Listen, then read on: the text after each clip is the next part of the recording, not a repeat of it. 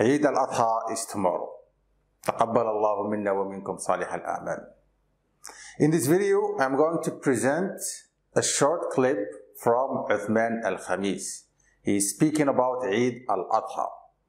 Specifically, the animals that you need to choose to be sacrificed or offered in Eid al-Adha, and the minimum age or the legal age for each animal. As always, I'm going to present the video, watch it together, then we'll explain it in detail word by word. One point, the entire video is scripted, so if you miss a word in English or an Arabic one, you can always catch up in the transcript. شروط الأضحية كما قال أهل العلم 4. الشرط الأول أن تكون من بهيمة الأنعام، وبهيمة الأنعام 3: إبل، بقر، غنم، والغنم بنوعيها الضأن والماعز. الشرط الثاني أن تكون في السن المعتبرة. بالنسبة للإبل أقل شيء يضحي فيه 5 سنوات، وبالنسبة للبقر أقل شيء 2.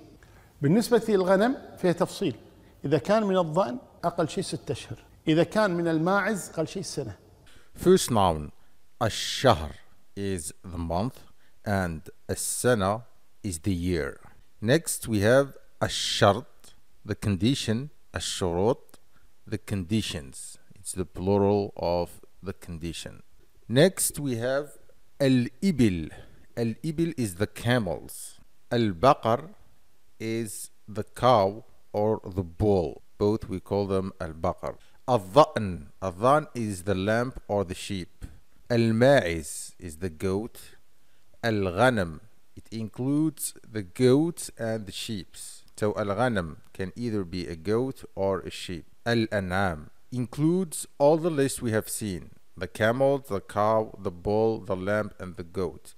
All these animals we call them الأنعام. Now let's move to verbs and some grammar rules.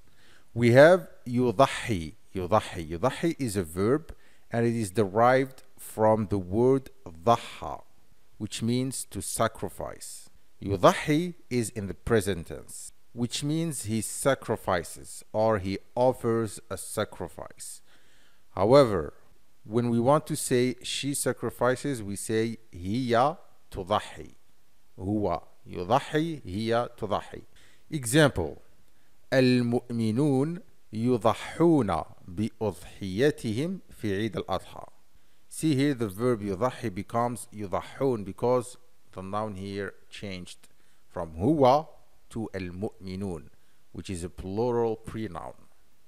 They. يضحي can also be used to describe the act of giving up personal interests for the benefit of others.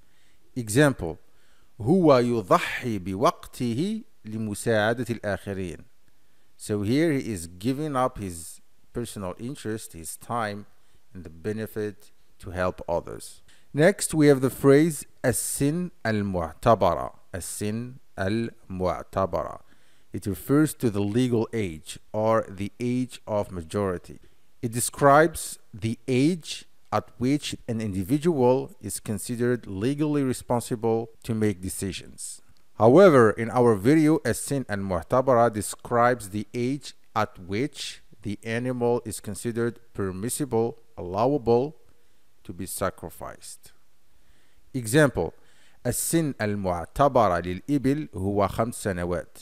السن المعتبرة للضأن هو 6 أشهر.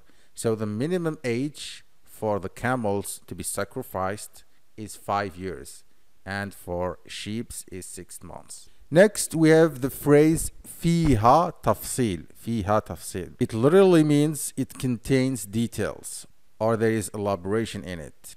It is often used to indicate that there is further information available regarding the matter or the subject. When someone says فيها تفصيل, they are suggesting that there is more to the subject than what has been initially mentioned.